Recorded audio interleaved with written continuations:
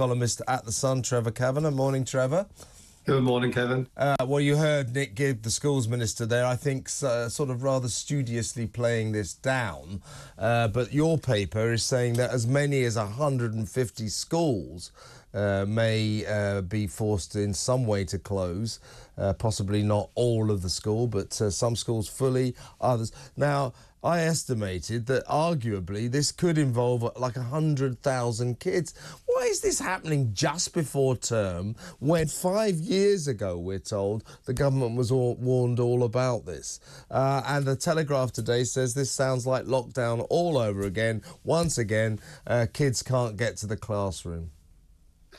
Well, I think that this is suddenly like stepping on a rake. It's hit the government between the eyes, and I think you have to always think, where are the people in charge of these schools and where have they been for all the last 5 years?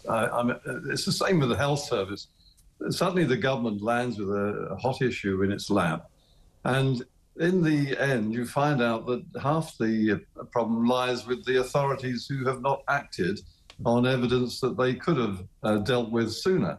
I think, frankly, that Nick Gibb is one of the figures of calm, cool continuity in the government, and he's been there throughout those, 6 or 7 other education secretaries. And I thought his explanation for this was quite compelling, and I think he's an honest politician, which is rare. Yeah, well, that's good. I mean, he certainly gave straight answers, and I hope he's right. That perhaps, you know, it won't be 100,000 kids and a few porter cabins might sort the situation, and not too many children will have to stay at home. But the fact is, it's quite clear, as he did actually concede, some kids will have to stay at home, and that will not be a good look for the government, will it? No, and I mean, look, the kids have had a terrible time for the last 3 or 4 years with COVID and the absences from the classroom, which again, the government had a role to play, but it was the unions and the teachers who simply refused to go into a classroom with children who are most unlikely to have any serious effects from COVID. I think that was quite scandalous on the part of the teaching profession. The government, of course, has a role, but it cannot command all of these people to do things they refuse to do.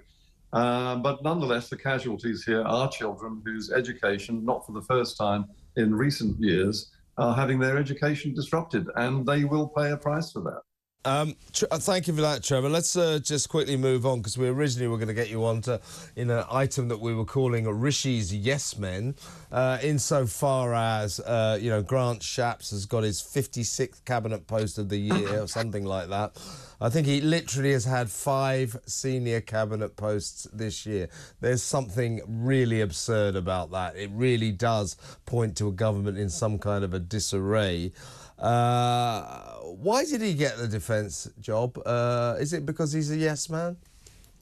Well, 2 reasons. One, absolutely and total loyalty to Rishi Sunak over the years. I think that is probably the key factor.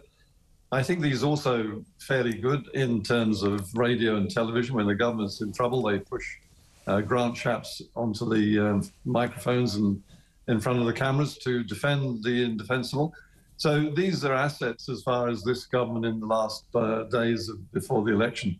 But I've never been a great supporter or fan of Grant Shapps, since he was the one who piled the tens of millions, hundreds of millions into these low traffic neighbourhood schemes, which have blocked down local roads, and and also on the issue of heat pumps. I think that there's an element of lightweight about the career of Grant Shapps, which explains the fact he's had so many jobs in such a short period. Yeah, I mean, that's what I think he lacks. I mean, there's too much has been made of a lack of military experience. I spoke to Colonel Richard Kemp, who said that in his experience, the best secretaries of state for defence that he dealt with didn't have any medical experience, military experience. They don't need that. I think that's slightly unfair. But what I would say about the office, the great office of state of Secretary of State for Defence, is it requires a person of gravitas, and I don't think Grant Shapps is a person of gravitas.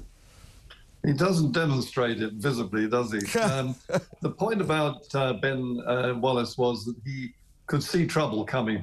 He could see it coming halfway and acted upon it before it became serious trouble. I mean, he was the first person seriously to forecast that the Russians would invade the Ukraine. And I was sitting next to him at the time he told me this back in December 2021. And I wish I'd taken more notice of him, because he saw it way before anybody else. Yeah. And I think the other thing that he has to his credit is the fight for money for the armed forces. And will Grant Shapps stand up to the Chancellor and the Prime Minister and say, we must have the cash to pay our troops and give them the equipment they need to fight? The answer to that question is no, he won't. He will do what he's told, as he always does. Trevor, fantastic to talk to you as always. Thank you very much for your time.